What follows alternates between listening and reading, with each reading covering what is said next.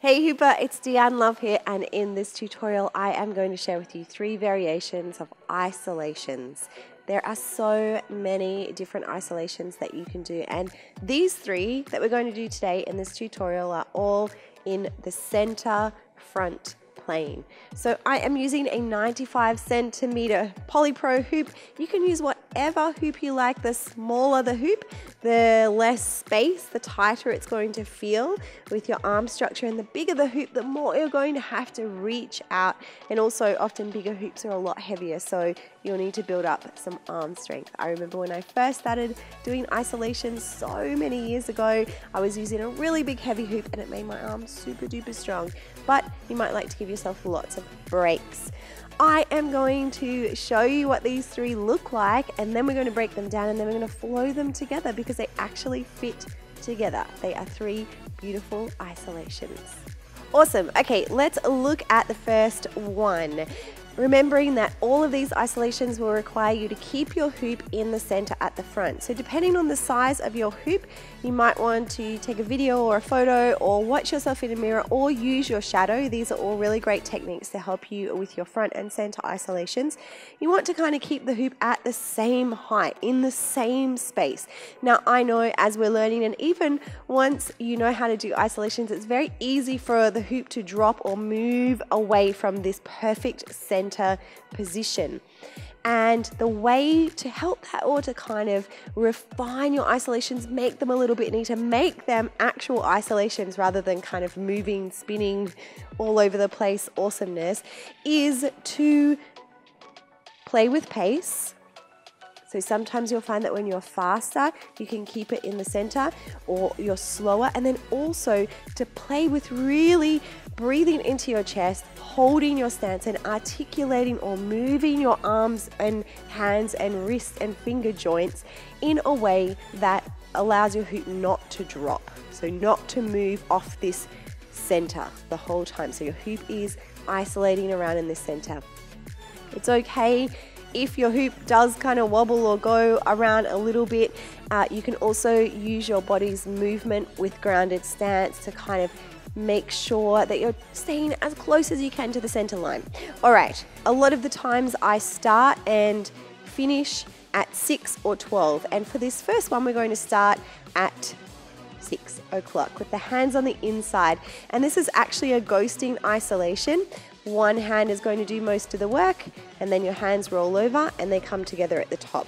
So for me, I'm using my right hand most of the time, but I'm sliding my left hand at the exact same opposite position as my right. You might choose to use your left hand so that you can balance out. And what we're doing is, on the right hand, we're leading with the pinky. I'm creating tension in my bicep and tricep to bring my hand up to about 3 and 9. Maybe you can go a little bit higher. What you want to try not to do is push your hoop up. Just allow the hoop to stay in that same center line.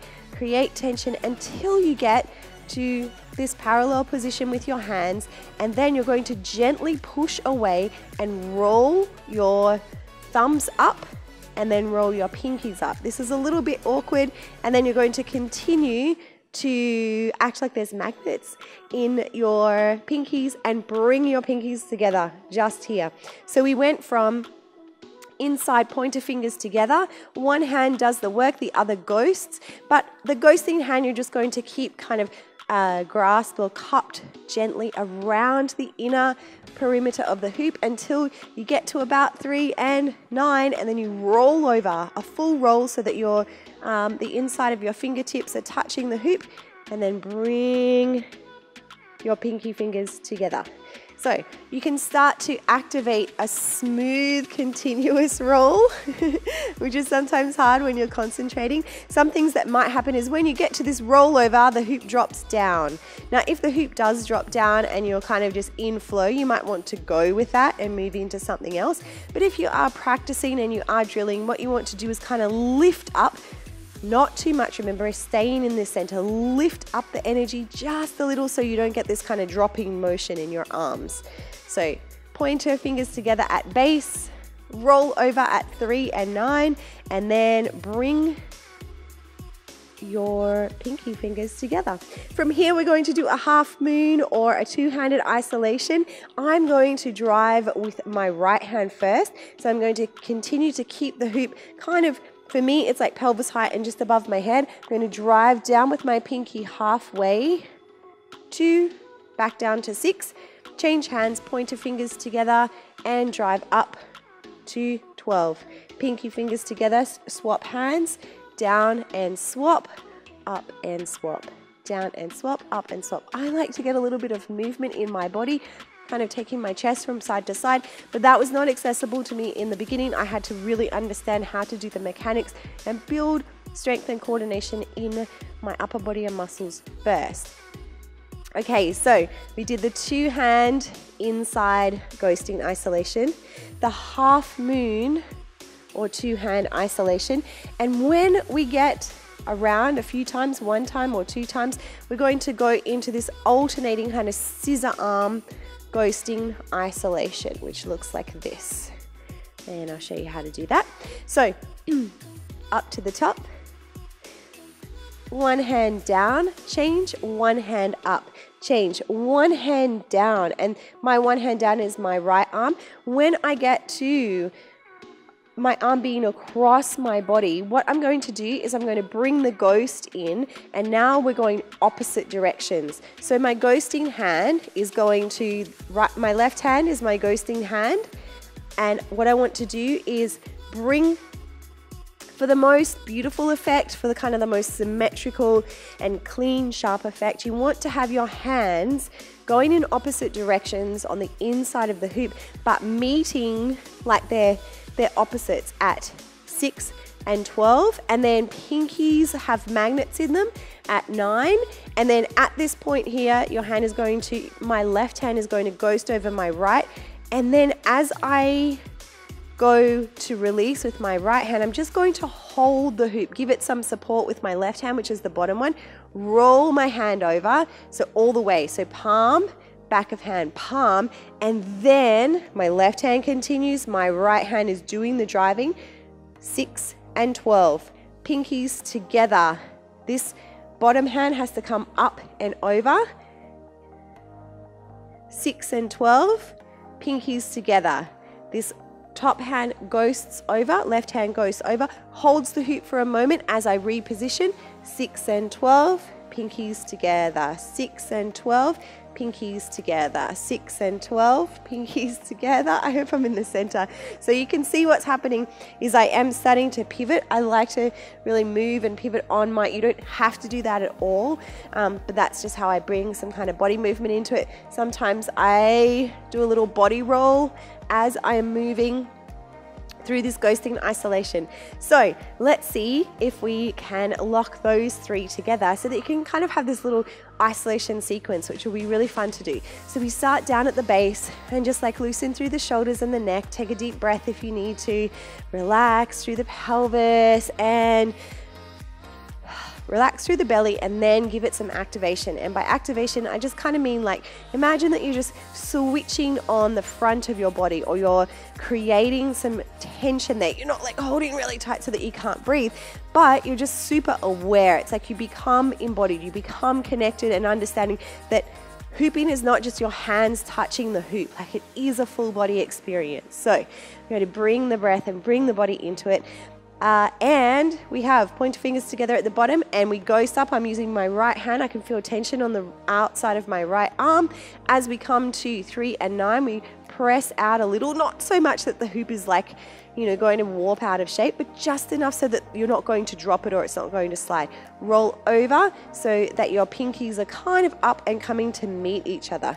So try it one more time, up to the top. What just happened there, so I'll show you a little bit of troubleshooting. What happened there was I got a little bit too tense with my outward push, which meant that when I got here, I was like rolling over. So if you can kind of be a little bit smoother with it, a little bit lighter, you're finding that sweet spot between being too light and letting the hoop drop and being too hard and letting it be kind of all really clunky right here. So you'll know the feeling, you'll be like, oh, it just seamlessly happens. So be light with your touch. When you get to the top, choose which way you're going to go. You're in this center symmetrical position, so you could go to the left or you could go to the right. You could go with your left or you could go with your right. I'm going with my right down to base. Change hands, pointer fingers together, up, change hands, pinky fingers together, down and up, down. The next time my right hand comes over to the left side, I'm going to bring my left hand in and 6 and 12, pinkies together, shift position just to allow this hand to roll. 6 and 12, pinkies together, 6 and 12, pinkies together.